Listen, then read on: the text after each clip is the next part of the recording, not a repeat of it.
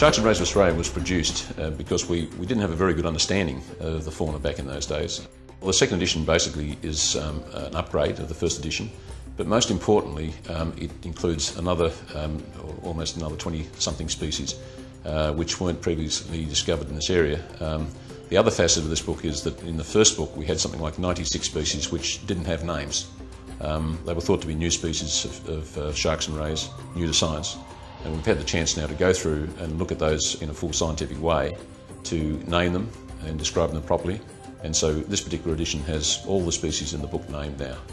15 years later, there have been a lot of changes both in the systematics of sharks and rays. There have been some big changes to some of the groups, notably the skates and dogfishes. But also there's been a big change in the way sharks and rays are perceived. There's a lot more focus now on problems faced by sharks around the world, particularly with the international shark fin trade, which has led to huge declines globally. One of the things that's changed there's been an improvement in the way we do taxonomy. Classical taxonomy involved looking at animals under microscopes. In the case of sharks and rays, you need a damn big microscope, but we do need to look at the features of sharks and rays in detail to discriminate between them. But the other change has been the rise of molecular techniques. The barcode of life methodology, which has been used to try and discriminate between different species, has sometimes shown us where we thought there were two different populations. These we now know are different species, and sometimes when we thought there was one species, it turns out that there's as many as 3 or 4.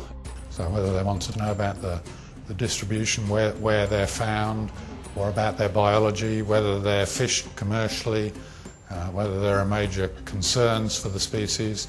So it's a place where you can go to and find all that information summarised in one book. Sharks and rays obviously of interest to the general community.